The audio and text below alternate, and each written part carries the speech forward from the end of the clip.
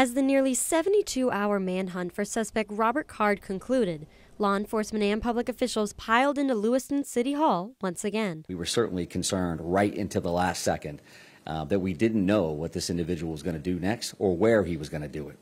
According to Commissioner Sawchuk, Card's body was discovered in a trailer at the Main Recycling Corp in Lisbon.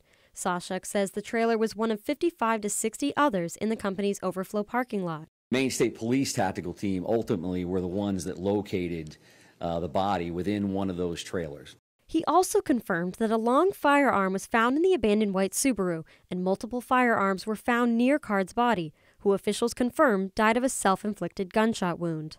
Further details of the note discovered in Card's house in Bowdoin were also revealed. I wouldn't describe it as an explicit suicide note, but the tone and tenor was that the individual was not going to be around and wanted to make sure that this loved one had access to his phone and whatever was in his phone.